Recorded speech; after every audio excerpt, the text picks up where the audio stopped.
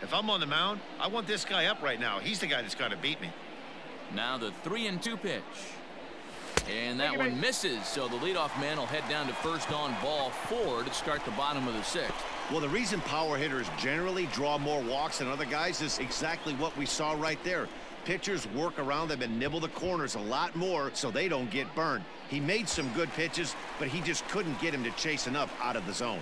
Now batting, left fielder. Next to bat will be the Pittsburgh cleanup batter, Yasiel Puig, hoping to build off that RBI double from his last plate appearance. Yeah, give me a repeat performance of that last double.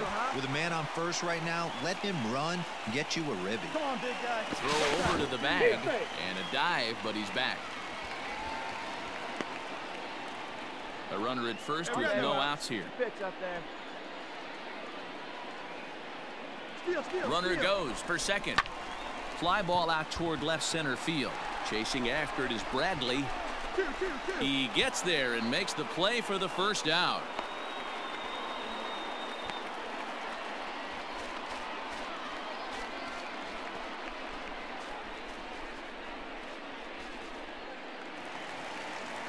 Striding into the box, Pedro means he'll look to bounce back after striking out his last time up.